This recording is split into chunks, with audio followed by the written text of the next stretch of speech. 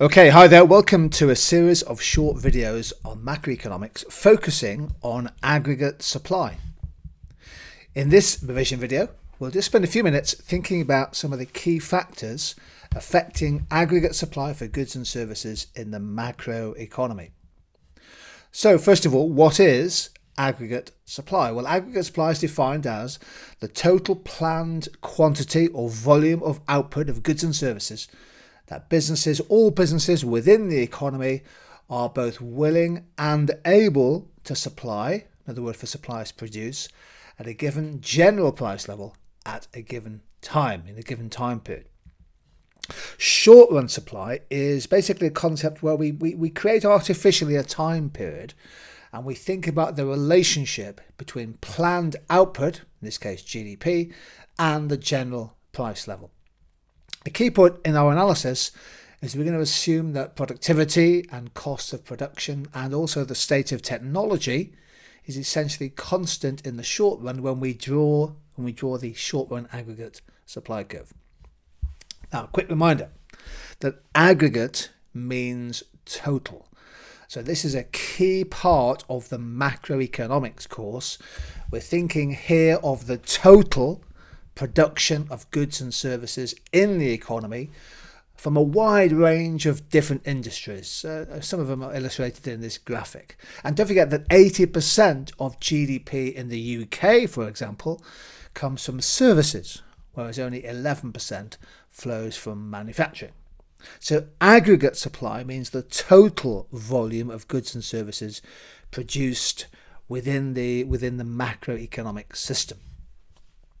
By the way, a significant minority of students use incorrect labelling on their diagrams in macroeconomics questions. It's really important that you label your ADAS diagrams with the general price level on the y-axis, rather than just simply price, as in micro, and with real GDP or real national output on the x-axis, rather than simply quantity in micro. Okay. But also, we use the letter Y for income as our shorthand label on the x-axis rather than quantity cube. So the short run aggregate supply curve, basically the curve is upward sloping, indicating a positive relationship between the general price level and national output. The gradient of the short run aggregate supply curve depends on the extent to which there is spare capacity in the economy. So typically, for example, when unemployment is high and capital is underutilized, then aggregate supply will tend to be elastic because there's plenty of spare productive capacity that can be brought into use when aggregate demand increases. Now, we normally say that a rise in the general price level, an increase in the general price level, is a prompt stimulus for an expansion of short-run production in the economy. So this is built on the idea of the microeconomics you may well have come across in your theme 1. That when demand is going up, rising demand and prices stimulates an expansion of supply. It could be, for example, that there's an increased demand for care homes or people wanting to live in sheltered accommodation. And demand and prices go up in that sector, and that brings about an increase in investment, an increase in construction, for example. Producers are assumed to respond to the profit motive when market demand is increasing and the general price level is rising. From car making to construction to the oil and gas sector, in aggregate, producers respond to higher demand. So a rise in the general price level usually stimulates an expansion of short-run aggregate supply as suppliers, producers are responding to higher demand and prices.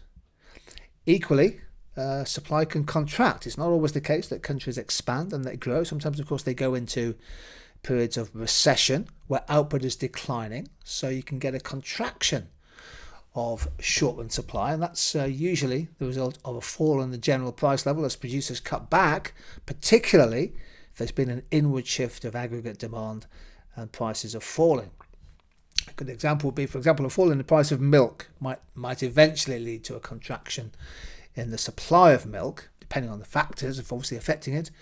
But in aggregate, falling demand, falling prices is often a catalyst for supply to be cut back. So a fall in the general price level usually leads to a contraction of short-run supply. Don't forget, when we draw the short-run aggregate supply curve, we're making an assumption that the state of technology and that production costs and productivity are constant. Now, when they change, then the supply curve will shift position. So the short-run aggregate supply curve, SRAS1 in this situation, will shift when there is a change in supply costs of firms throughout the economy. And when focusing on shifts in aggregate supply, think cost. Focus on cost of production, and in particular the unit costs of getting goods and services to consumers across different markets.